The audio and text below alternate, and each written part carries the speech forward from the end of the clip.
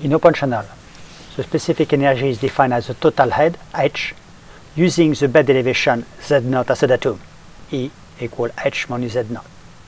For a rectangular channel, the combination of the specific energy definition and the continuity principle give a cubic relationship between the specific energy and the water depth.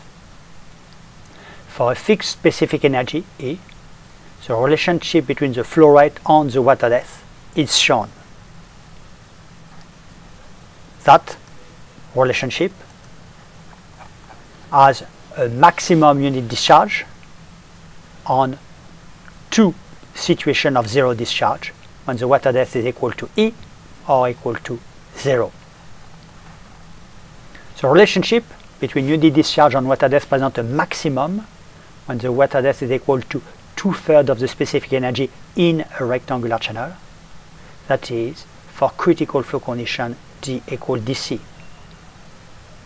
For a rectangular channel, the maximum discharge at critical flow condition can then be expressed. The expression of the maximum discharge for a given total head was first formulated by Professor J.B. Bélanger for the flow above a broad-crested weir. Another classical application is a culvert.